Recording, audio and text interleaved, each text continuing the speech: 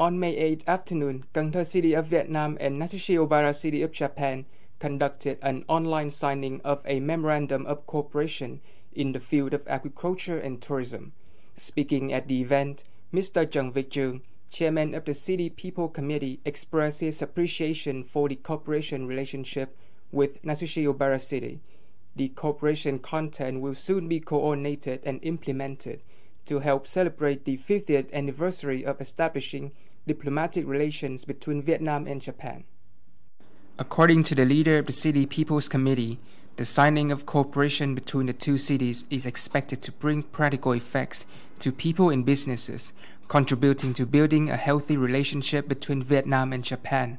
There are currently successful Japanese businesses operating in Cần Thơ, and the city has also constructed a Vietnam-Japan industrial park to encourage Japanese investors. The mayor of Nasushiobara City, Mr. Watanabe Michitaro, stated that by signing the agreement, the two cities would create more focused cooperation to complement one another's strengths and meet their respective city needs for development cooperation. The mayor also pledged to make an effort to promote connectivities so that more Japanese investors know about Cần Thơ City.